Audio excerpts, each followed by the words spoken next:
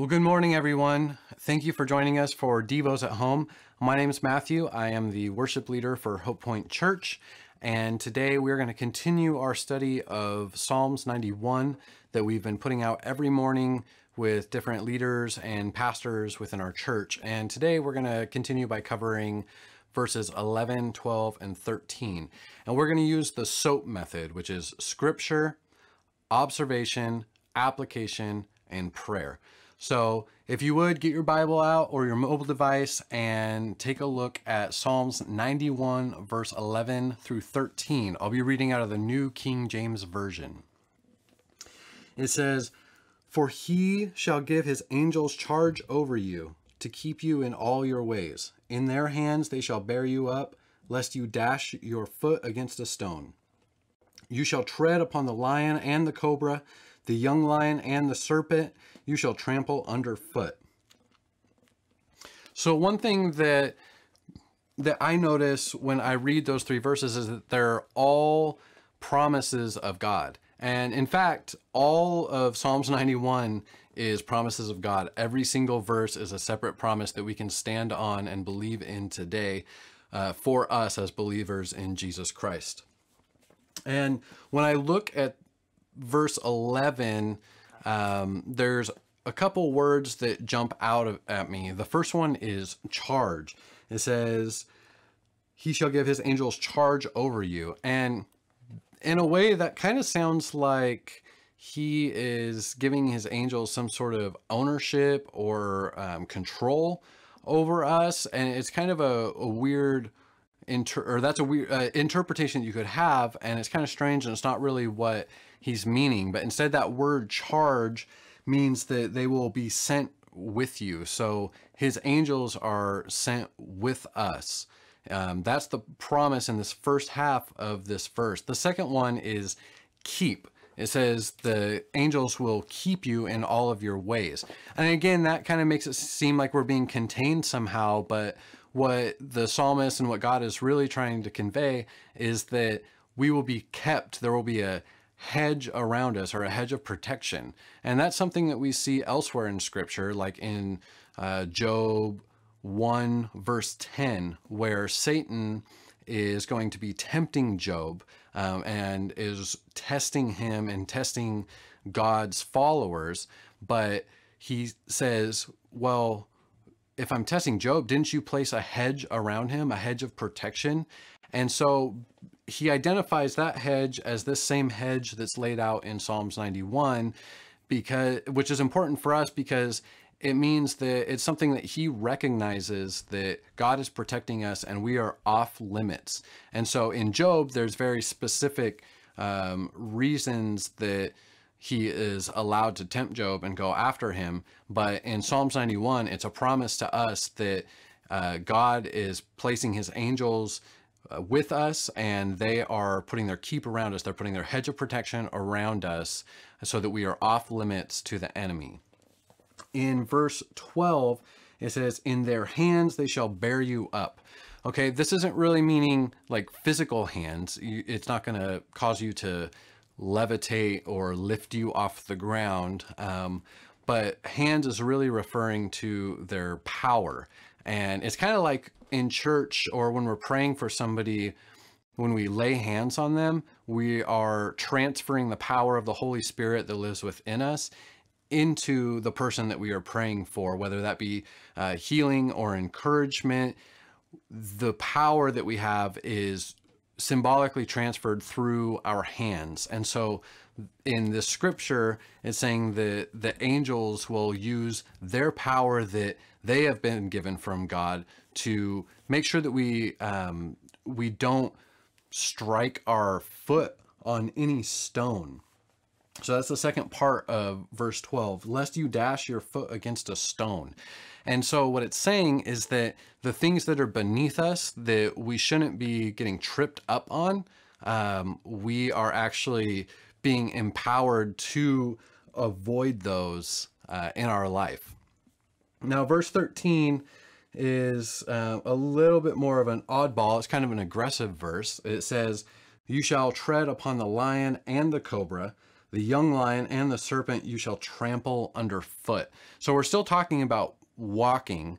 And specifically, this one says that we shall tread upon the lion and the cobra. Well, the word tread is different in the first half of the verse than in the second half when it says trample. And so I looked it up because I'm a nerd, and it's referring to walking and navigating. So it's looking at going from point A to point B over a period of time. And so what it's saying in Psalms 13 is that you shall tread upon the lion and the cobra. So the lion, 1 Peter 5:7 says that our adversary, so the devil, Satan, is roaming around us like a roaring lion. And so it's saying that we will be able to tread, we'll be able to navigate him. And if we combine that with the second half of verse 12, where we won't hit our foot on a stone, then it's meaning that we can navigate the evil ways of the world and these temptations in a way that we do not succumb to them. And I think that's an important distinction to make, is that we don't have to succumb, because we not only are we empowered by Jesus Christ, and we are under the protection and the charge of his angels, but we also, our thinking changes as we become children of Christ and as we learn to walk in his ways, that we don't have to say yes to every temptation, and we don't have to say, we can say no to the right things. We can say yes to the right things. It's a wisdom and a lamp unto us that guides us and helps us navigate or tread throughout the lion and the cobra in this text. The second part of 13, I think, is a little bit more literal, at least the way that the Bible often portrays the lion and the serpent, saying you will trample them overfoot. It's giving us dominion over animal kind and creatures, which often are symbolizing evil and the devil, just like in the Garden of Eden. And like I mentioned in 1 Peter 5:7, we're given dominion, we're given power, that we are above them, that we are preferred by Jesus over them. And through our covenant with him, we can overcome the world and overcome the devil. And we do not have to fall into the traps or be afflicted in the way that the devil is trying to attack us. So how do we apply these promises that are laid out in Psalms 11 through 13 to our life? Well, I think it's important that when we read Psalms 91 or any of the Psalms, and well, the entire Old Testament for that matter, through the lens of the New Testament and the new covenant that we have in Jesus, that if we acknowledge him as our Lord and Savior, then the Holy Spirit will come into us and dwell within us and empower us. And when we look at Psalms 91, there's multiple times where it mentions that he who abides in the secret place. Verse 1 and verse 9 both say this, that he who abides in the secret place will have access to all these promises that get laid out in the chapter. And I think it's important to remember that now that we're on this side of Jesus, that we can abide in the secret place through Ephesians 2:4, which says that he has raised us up. He has made us sit in heavenly places with him. And John 4:15 says, he who confesses Jesus as Son of God, God abides in him and he in God. So once we acknowledge that Jesus is Lord and Jesus is Savior, and we have accepted him and received him into our hearts, now we abide in God and God abides in us. So we are abiding, we are living and dwelling in that secret place that unlocks all of these promises to us. It's an amazing concept, and when we read the Psalms, like Psalms 91 and all the other promises in the Old Testament, it's important to recognize that these are for us. We're not trying to fulfill a piece of the law like many of the Old Testament Bible characters were. We are covered by the blood of Jesus, and we can live in that freedom and under these promises every single day. Well, thank you so much, guys, for joining us. Before we go, the last letter in S.O.A.P is a P, which stands for prayer.